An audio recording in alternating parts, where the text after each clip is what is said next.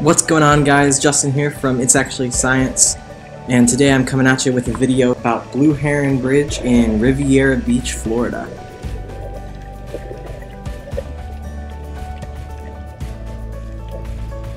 Blue Heron Bridge is one of the best places to snorkel or scuba dive in the US.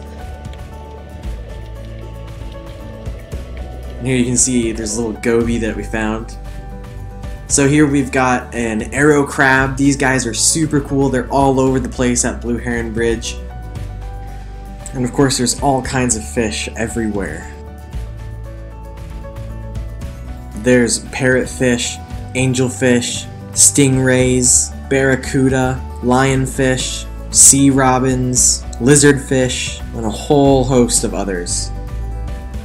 Blue Heron Bridge really does have a large diversity of marine species. And of course this is largely due to the fact that Blue Heron Bridge actually sits in the intercoastal, and the current flows into the intercoastal in such a way that it brings a bunch of nutrients along with it to feed the animals that call this place home. And of course people have also put large rocks, sunken boats, and other structures in this area to act as artificial reefs.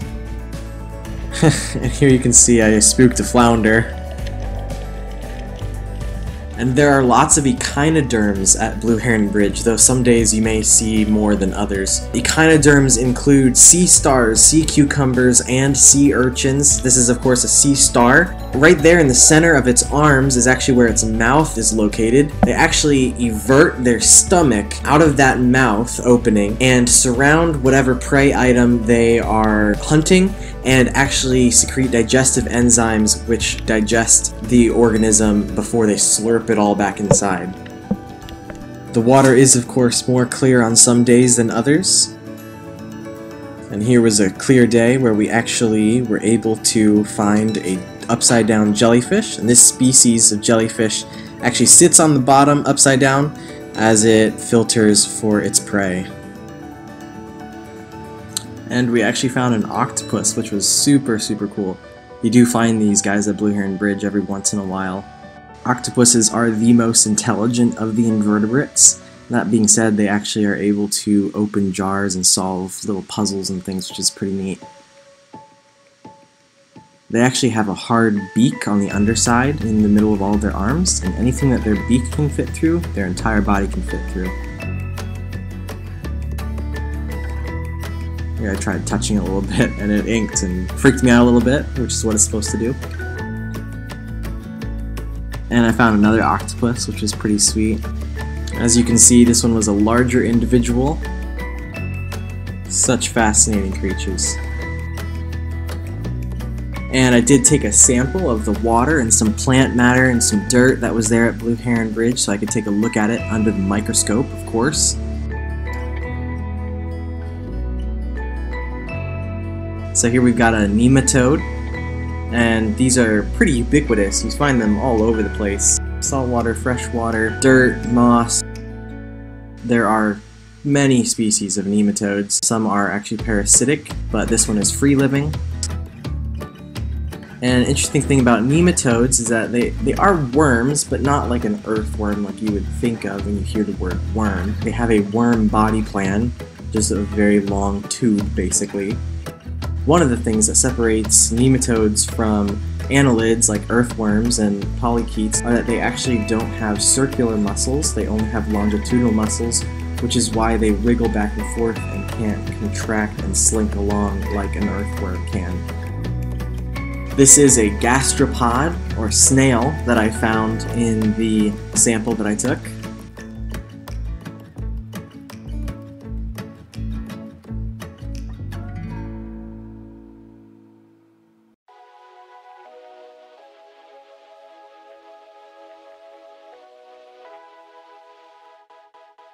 This was pretty neat. I found a whole bunch of single-celled organisms, I believe they're ciliates, around this dirt particle. It's interesting because it seems like there's a barrier, and I believe that this barrier is actually an oxygen gradient where all of the ciliates have clumps together because this zone seems to be oxygen rich. Here's another spot where I saw this same phenomenon.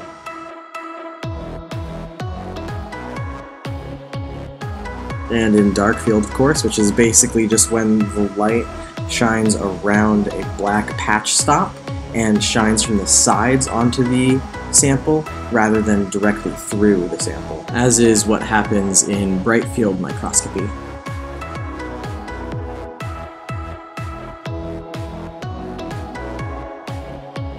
Here's why I believe it's an oxygen layer. It's actually because you can see these air bubbles here, which are the really bright halos toward the top of the screen.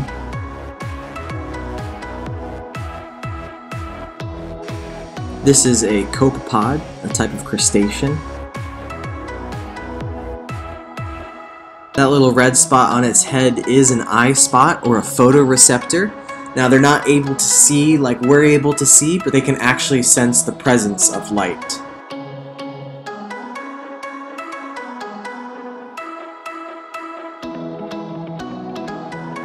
And they do have a digestive tract, which is what you can see moving in the center of the organism there, kind of a goldish brown color.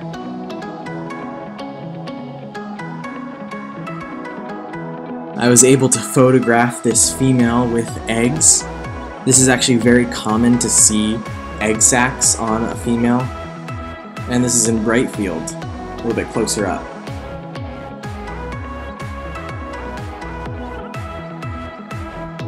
This is another crustacean called an amphipod, and you actually do find these in freshwater as well. You can see it looks a lot more like a shrimp than the copepod does, and of course the shrimp is a crustacean as well, though very different from either the copepod or the amphipod. Here in the center of the screen is a shell or test of a foraminiferan, which is a type of amoeboid protist. It is a single-celled organism, and of course this one's just a shell, it's not actually the living organism, unfortunately. There are many different types of foraminiferans. This one has a very spiral shape, which follows the Fibonacci sequence, and if you don't know what the Fibonacci sequence is, you should definitely go check it out. It's a really cool sequence of numbers that actually appear over and over in nature. And then this is another type of foraminiferan shell. As you can see, it's very different from the other one, and there are other ones that are even more different than this one as well.